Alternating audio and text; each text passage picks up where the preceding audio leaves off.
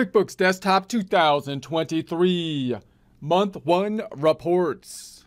Let's do it with Intuit's QuickBooks Desktop 2023.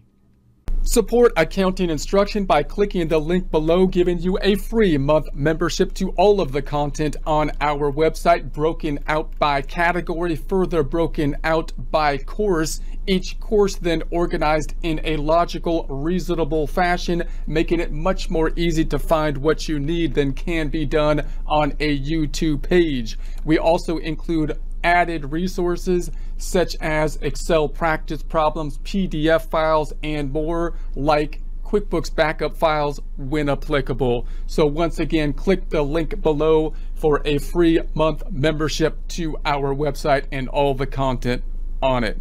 Here we are in QuickBooks Desktop. Get Great Guitars practice file. We started up in a prior presentation, going through the setup process we do every time, maximizing the home page to the gray area. In the view drop down, we've got the hide icon bar, open windows list checked off, open windows open on the left hand side. Go into the reports drop down, company and financial, the profit and loss, the P and the L. Change the range from 010123 to 123123. Customizing the report, we're going to go to the fonts and numbers, changing the font, bringing it up to 14. Going to say okay, yes, and okay. Then go to the reports again, company and financials, this time the balance sheet standard. Customizing, changing the range 010123 to 123123. Fonts and numbers, change the font to 14 again, okay, yes, and okay. That's the setup process we do every time. In prior presentations, we started a new company file, imagining we had some accounting prior to using the new QuickBooks file. We entered the ending balances in the prior accounting system as of December 31st, 2022, so that we can start entering data into the current system, the QuickBooks system, as of January 1st, 2023. We then, going over to the home page, imagined that we entered a month worth of data input for the expenses cycle, the customer cycle, the employee cycle. Now we are imagining it's the end of the month and we want to be generating our month-end reports. So we have a couple goals here. We want to imagine grouping together the kind of reports that we might be giving at month-end to, say, a client, or possibly to a supervisor, or possibly for our own use. And we also want to be double checking our numbers if you're following along with the practice problem. And if there's any discrepancies within them, we'll take a look at the transaction detail report, which is a great report to kind of hone down any problems that might be present. So we got the standard balance sheet and the income statement, so we can start there. Here's where we stand with the balance sheet. You can basically check your numbers off as we go through it. I'm going to customize this report and format it as we have been for external use, imagining we're going to give it to a client.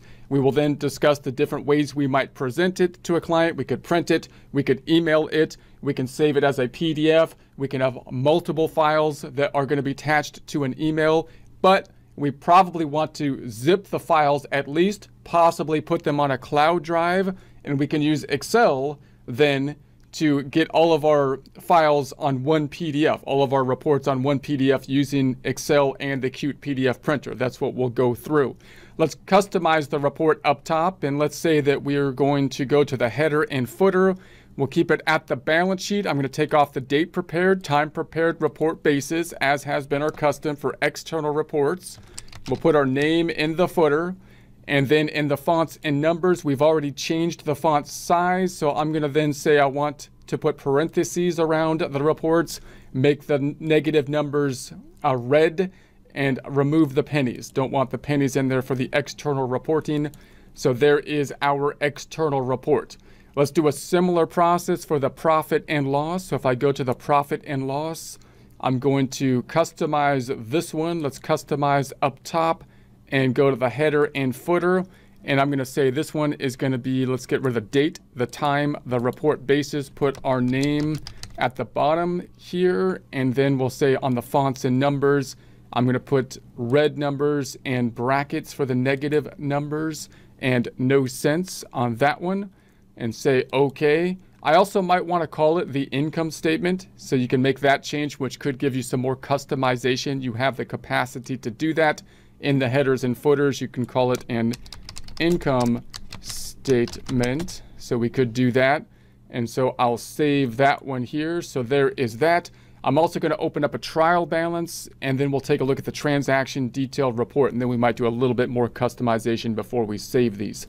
So we'll go to the reports dropdown, accounting and taxes trial balance, and I'll do the changing of the ranging 010123 to 123123. Let's customize it up top. Let's go to the header and footer. And this is a report that you wouldn't often give externally because most people don't see debits and credits well, you know, if they're not an accountant.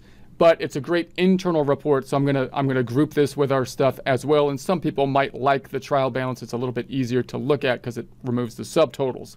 So I get rid of the time prepared and the report basis. We can still put our name in the footer. Fonts and numbers, and let's bring the font up to 14. That's what we've been doing. Let's keep it standard there at 14 and say yes, and then parentheses we'll make red. And this one I'm going to keep the cents just so you can double check your numbers with it a little bit more closely. So I'm going to say okay, this is the best report for checking your numbers. I believe it's the fastest, you know, report to do that. So if you're following along with the practice problem, you can check your numbers. I'm going to get rid of that time there as well, headers and footers. I don't want the date prepared, so you can check your numbers here. Now, if anything is off here, then you might want to change your date range and see which of the accounts are off. Drill down on it using the zoom feature, and then see if it's a date issue. If you can't figure out what's wrong with it, we've looked at the balance sheet now, and then the income statement or profit and loss. And then we can look at the trial balance, which doesn't have those subtotals. The balance sheet and income statement are kind of nice check numbers because you can check like the totals. If you're checking your numbers, you could check the subtotals as kind of a check. So you could say, okay, is net income right? If that's right, I'm probably pretty good, although I could have something miscategorized. For example, having two things in the payroll rather than breaking out payroll expense and taxes, for example.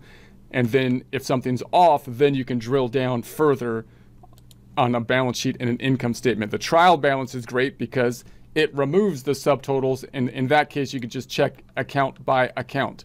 So if you still have a problem, the great report to look at then is going to be reports drop down, accounting and taxes, and we'll now take a look at the transaction list by date report. And so let's run this from 010123 to 123123. I'm going to customize it by going to the header and footer, get rid of the date, time. That looks good. We'll put our name down here, and then the fonts and numbers. Let's see if we can do the same thing here with 14, which is quite large for this kind of report, but we'll see what we can do.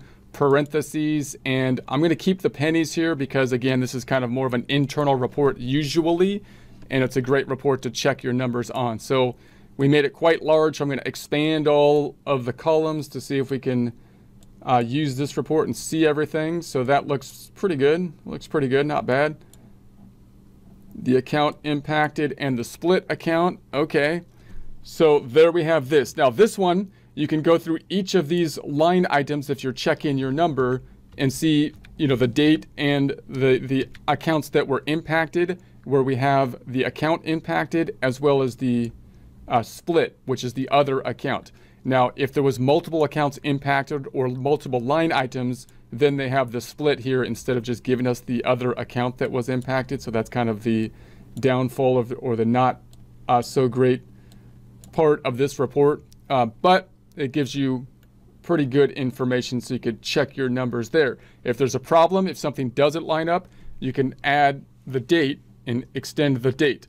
So in other words, if there's something on my side that's not on your side, then try to extend the date and see if it's a date problem.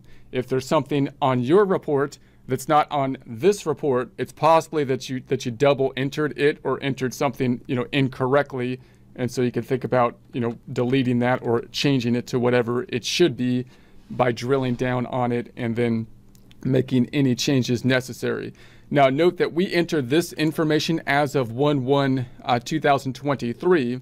So this is after we entered the beginning balances. So if I go back to the trial balance, the beginning balances were entered as of 12/31/22. I'm going to say 12/31/22. So here's our beginning balances. Now, if these beginning balances tie out as of 12/30, let's make it from 01/01/22. As of 12/31/22, if these tie out and all of your transactions match what our transactions are here, then you must end with the ending trial balance being correct, the ending trial balance being as of 01/01/22 to 12/31/23. So this has to work because the difference between the balance as of the end of December 31st, 2022 and the difference here, which is really as of January 31st, 2023, even though I ran it to 12/31, is these transactions details. And so that's how you kind of want to see it. This is the activity taking us from one point to the next point. This is the distance. This is how we got there. So it has to work out if the beginning balances tie out and you have all this information that has been entered thusly. All right, so let's go ahead and print these out. So we'll imagine we're going to print these things out. Now the profit and loss, we really only have 1 month, so we would only have one profit and loss. But you can imagine once we get to 2 months, then you've got all the comparative reports that you can think about. Do I want to have January and February, and then the sum of the two, the difference between the two, you can compare it to the prior year. So there's a whole lot of different reports once we get past just one period, right? But I'm going to change the date here up top and go to 01/31/23. So it's just for the month of January. So this is what we have. And let's go ahead and print it. So I'm going to say print. I'll save it as a PDF. I'm going to put it into my files on the desktop. And I had my Get Great Guitar reports. And this time I'm going to say these are new reports. I'm going to say for 01/31/23 reports. And I'm going to imagine I'm going to group these together to provide them to a client, for example. This one I'm going to say is an income statement. I might want to keep the date 01/31/23. I might want to name it. Like I'll actually make this the second report, have them open the balance sheet first. So I'll say this is report number 2, and that way I can kind of number it so it'll show up in order that I think they should open it in if I'm going to have separate files. And then I can go to the balance sheet, and again, I could do a comparison between the prior balance, for example. So for this one, you might say, maybe I want to take a look and have a comparison to the prior period. So maybe I say, I could do it a couple different ways. I can say, I'm going to go from 01/01/23 to, let's go from 12/01/22 to 01/31/23, and then I want to see the months by month. So now I can kind of compare to those beginning balances we entered as of the end of December. The other way I might want to do it is this way. I can customize up top and say I want to go from January 01/01/23 to 1/31/23, and then I want to look at it by total and compare it to the previous period, which will be last month, which will be December of 2022, and I can look at the dollar change and the percent change. So I can't really do that for the income statement because I didn't have any income statement items in the current QuickBooks system. But I can compare January, the current month, to those beginning balances we entered into the system. I can look at the change. I can look at the percent. And so notice now, once I do these comparative reports, then you have the question, do I want to have a standard balance sheet and this report? Because this report already kind of includes the ending balance sheet, or just have this report. I can also have a summary balance sheet report that I can include. So once we get into these comparative reports, you can see you have a lot more options on. You can almost do an infinite number of different kinds of comparisons once you have multiple periods that you're talking about, month by month, current year to the prior year, current month to the prior month, current year to date to the prior year to date, quarter to quarter comparison, and so on and so forth. I'm going to change this and customize the name balance sheet comparative or something like that. So let's do that. I'm going to save it, and then let's go ahead and print this one. So I'm going to say print. I'm going to save it as a PDF. I'm going to say this is report number 1. This is the only balance sheet I'm going to make, although again, you might want to make a summary balance sheet as well. So this is a balance sheet comparative, and I'm going to save that. So those are the 2 main reports. I'm also going to export the trial balance, again, even though you probably wouldn't give this to a client, but because I also want to give this for your internal report usages, so you can check your numbers 013123, and let's make this from 010123 to 13123, and then I'm going to print this one, print report, and not print there. I'm going to say save as a PDF, and then I'll say this is number 3 trial. I always say trail balance because my fingers like to do that, but trial balance. Okay, and then we'll do the transaction list report, which again is a report you probably wouldn't give to the client unless you're billing based on it, which oftentimes you might try to do that. Instead of billing hourly, you might try to bill based on how many transactions you have put into the system and use that method. And then you can verify with the work you did with the transaction list. Let's go ahead and print this one out and save as a PDF. Let's make this number 4, and I'm going to call this the transaction list by date. Actually, I'm going to change the date before I do that. Let's make this go to 013123. And there we go. Now I'm going to print it. Report, not that one. Save as a PDF. Number 4. This is going to be transaction list by date.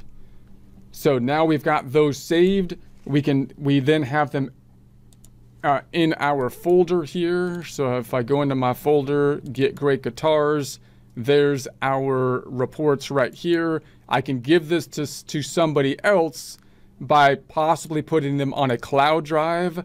I can also send them by email and attach 4 of them, or I might want to zip them. So I might want to say zip these reports so that I can send them all at the same time. I'm going to do another one in here so I'm going to say these are the 01.31.23 reports to zip.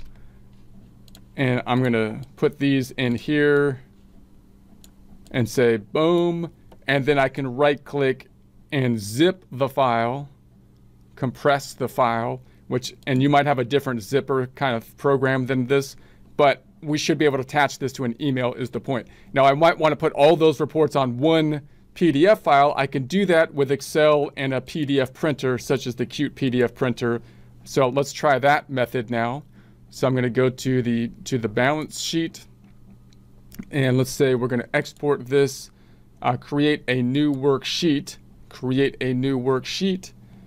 and I'm going to say new workbook. I'm going to say I want a new workbook, and it's going to open up Excel and put our worksheet in it. Then I always test it to say, does this fit on one sheet wide? It does not. So I'm going to go back on over here. I'm going to double click on it. I'm going to call it comparative balance sheet or something like that. And then I'm going to say, okay, how can I fit this on one page? Because I don't want it to be, one thing I might say is I don't really need this column over here. I'm going to cut this, Control X, and put it right there. And then I'm going to cut these, Control X, and put it right there. And then I'm going to cut this, Control X, and put it right there. And I can get rid of column A, putting my cursor on column A, right click and delete. So that gets me pretty close. I don't need these other subtotals for that one. That one I'm holding control, and that one I'm holding control to get these non-adjacent ones highlighted or selected at the same time. Delete those, and I'm almost there. So maybe I can make this a little bit skinnier, and not quite there. Not quite there. Can I make these just a little skinnier? Just a little skinnier. So that's good enough. So I'm going to save this. I'm going to say File, Save As, Browse, put this into my reports on the desktop, put it into the desktop here, and Get Great Guitars right there. And then I'm going to say this is 01.31.23 reports, but this will be an Excel sheet. So I'm going to put all the other reports on this Excel sheet and then use the Qt PDF printer by going to the File, Print, using my Qt PDF printer, which is free. You should be able to download it if you so choose, to print all of these on one report. It still doesn't look like it fits on one page there. What happened? Let's go back over home page, and if I scroll down, yeah, it seems like it fits on one page. So let me see. All right, it's giving me problems. So I'm going to go to the page layout over here and change the orientation to landscape. And that would be the next thing that you can do if it's not fitting on one page. So now it's on one page wide. I'm not really care that it's 2 pages long, just not more than 1 page wide. So I'm going to close this back out. Let's go back on up, and we're going to go to the profit and loss and do the same thing here. I'm going to say Excel and create a new worksheet. This time it's going to go to an existing workbook. However, browsing to find that workbook, it's going to be in the Get Great Guitars. I just put it right here, so I'm going to open it back up and then have this new worksheet on it. So we're going to open that one back up. And so this one, it put it on the left side, so I'm going to grab it and pull it to the right. This one should fit on one page. I'm going to double click on it and call it Income Statement IS. I'm going to check to see if it fits on one page by going to the page layout back to the left. So it looks like it does fit on one page. If I go to the File tab and print again, now I can print the entire workbook, which gives me the balance sheet and then the income statement. So that looks good. I'm going to go back on over. I'm going to close it out, add the other 2 reports. We've now got the trial balance. Let's add that one. And I'm going to go to Excel, create a new worksheet, and then I'm going to put it to an existing workbook. It should be going to the right place right now. So let's say OK and export. Export it again. I'm going to grab that, drag it to the right, and I'm going to call this the TB trial balance. Boom. Check out this tab, back to this tab. Does it fit on one page? It does. Checking it out in my print preview area. If I look at the entire workbook, everything looks like it's looking good. Closing this back out and doing the last report, which is going to cause us a little bit more trouble because it's a wider report. We're going to say, let's Excel, create a new worksheet with that one. Existing workbook. I'm not even going to check it because I think it's going to the right one this time. We're just going to export it and live crazy, wild and crazy free like that. And then we'll take that left click and drag it to the right. And this is going to be the transaction detail or something. That's already been taken, really? Because the last one should be TB. Detail report. This one should be TB, trial balance, not TD.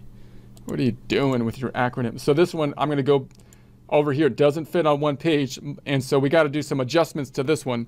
So most likely this one's going to have to go landscape. So I'm going to go to the page layout, orientation. I'm just going to say, I know it's going to have to go landscape, whatever. That doesn't fix it totally yet, so I'm going to go down and say, okay, I don't need this column at all. Column A, you're useless. So is column B and C. I'm going to put my cursor on A to C, right click and delete them all because they're totally useless. And then all these skinny columns, don't need them. I'm holding down Control so I can select non-adjacent skinny columns. And then I'm just going to remove them all at the same time. Right clicking on one of the skinnies that I selected and delete them all. And then here's another skinny. I don't need that one either. Right click, delete. Boom. And so now we're getting close, but the cigar has not yet been had, and I want the cigar because it's still not fitting, see? So I can put this one in here. Maybe I don't need this cleared column, But maybe I'm scared to like remove it entirely. So maybe I right click and I hide it. I could still just hide it. And so I could do that if I want. And so that's pretty close. The memo, I could make the memo column smaller, and maybe I want to wrap it if there's going to be something necessary. So alignment, wrap the text. So that allows us to kind of see what's in there on a wrapped text basis. I also kind of like to see the stuff at the top. Notice how it kind of aligns it at the bottom. So you might select the whole thing and say, hey, I'd like you to align it, you know, at the top. And so now you've got the wrapped text. And now you might do the same thing for these two items here. Maybe I can wrap these, not that, wrap them, and then make them a little smaller, possibly. Hold on a second. What happened there? Que paso. And so something like that. Not quite. Come on. Give me a break. Are you kidding me? Let's make this one smaller. Okay, there we go.